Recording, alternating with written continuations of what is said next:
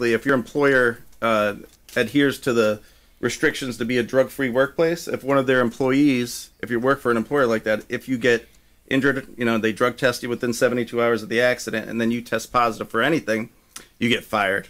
And then they deny your case. And then I have to overcome a presumption that the drug use was involved at the accident. Actually, the presumption is very difficult. I have to prove that there is no reasonable hypothesis that could be made that the drug played any type of role in the accident, which is tough. But then if they're not a drug-free workplace, then it's just they would have to basically prove that the drug use did, cause the accident or was involved in causing the accident. So, if someone, I had recently had a case, somebody was rear-ended. Yep. They tested positive for marijuana.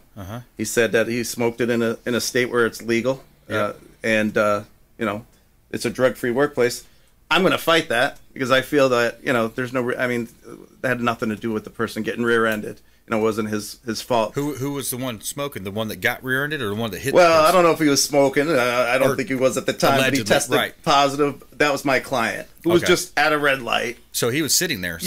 So whether he was, exactly. So so if you get a case or if you have an accident like that and you lose your job and it's a situation like that where it had nothing to do with the accident, you give me a call. We'll fight that.